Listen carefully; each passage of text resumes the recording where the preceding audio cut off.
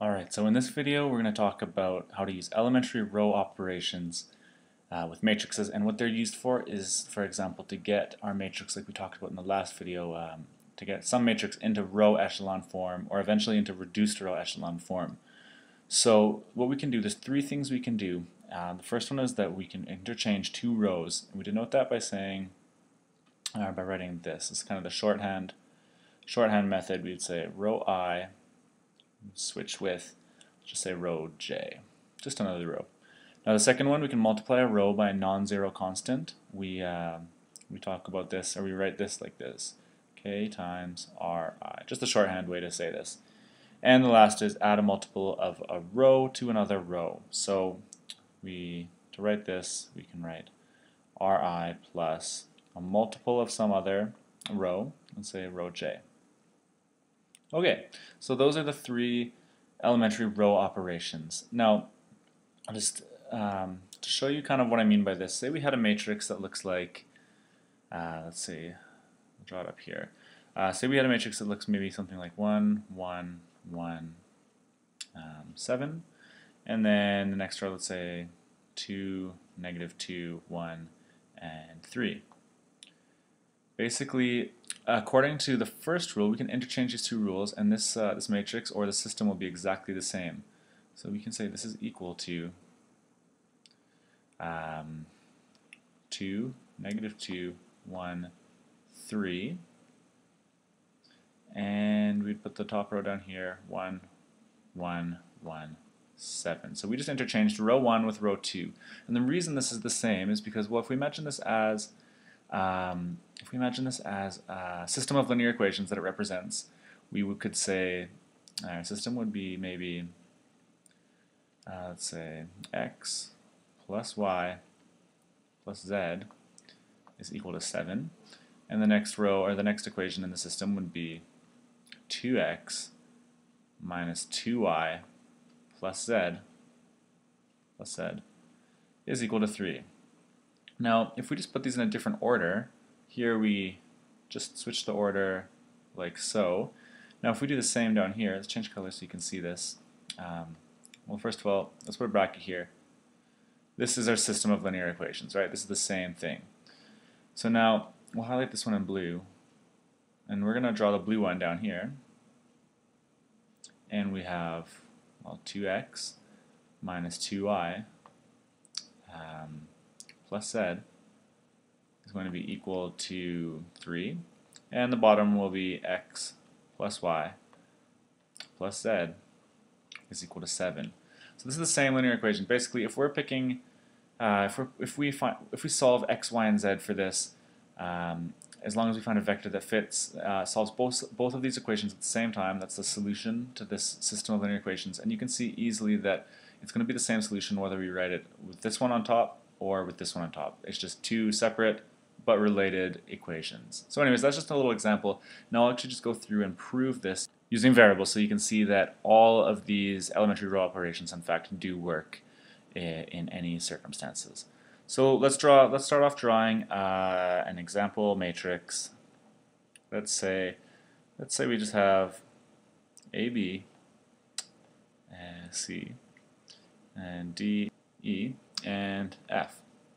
Okay, so this is a generic matrix that represents the system of linear equations that we can write like this. We would have AX plus BY is equal to C, and on the bottom we'd have DX plus EY is equal to F. So we'll start with the first elementary row operation, interchanging two rows. And so if we interchange the two rows, we'll see it's very similar to here. We'll get, here, let's draw this here. We're going to apply this elementary row operation, row I switched with row j. And we will get dx, dx plus ey is equal to f. And on the bottom now we get ax plus by is equal to c. So now let's look at this. First, over here we said ax plus by is equal to c, and that still applies down here. Ax plus by is equal to c. And same for dx plus ey is equal to f. When we've reversed the order of these, when we've interchanged these two rows, sorry, dx plus ey is still equal to f. So that's perfect. This rule works for anything you can imagine. So let's do the next one. Let's multiply a row by a non-zero constant. So we'll, where should we write this? Let's do it right here. Let's say we want k times, let's say row I. Now, let's just pick a row. Let's say ax plus by is equal to c. So put ax plus by is equal to c. And we want to multiply everything in this row by k. So we'll multiply both sides, k and k. Now, let's look at this. So now if we just, here we had ax plus by is equal to c. Now after the transformation, or after the elementary row operation, we have a k on both sides. We can cross that out. We can divide by k, and we still get ax plus by is equal to c. So multiplying a row by a non-zero constant, we can do that, and it's no problem in any situation.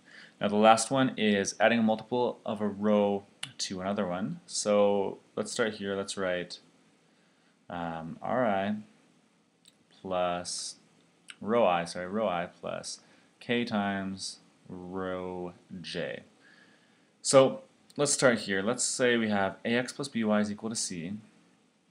So we have ax plus by is equal to c. And then we have k times dx. We'll add a multiple of the other row. So let's write it just below so you can see. Okay, so we have dx plus ey is equal to f. Alright, and so we wanted to add a multiple of this row. So again, multiply both sides by k, like this, times k. And then we're going to add these two rows together. Just wrote it like this so you can kind of keep the like terms together. So basically what we're going to get is we will have ax plus by. Let's say we have ax plus by. Let's do it in brackets. Ax plus by plus plus k dx.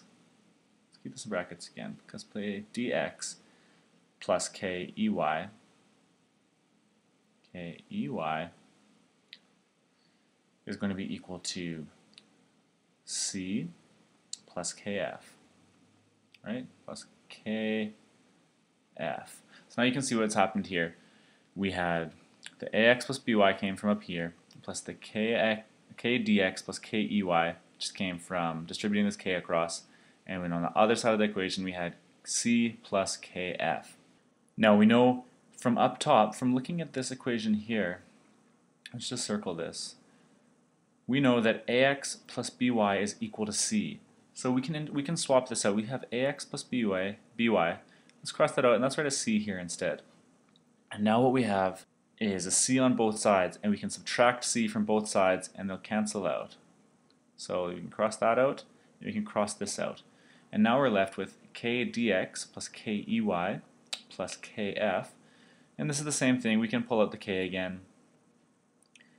We can have k times dx plus ey is equal to kf. And if we divide both sides by k now, we're left with our original dx plus ey is equal to f. And so that's what we got when we added a multiple of one row to another. So you can see now that all three of these would work in any situation because we just did this with variables. So check out the next video and I'll actually work through a bigger example using real numbers.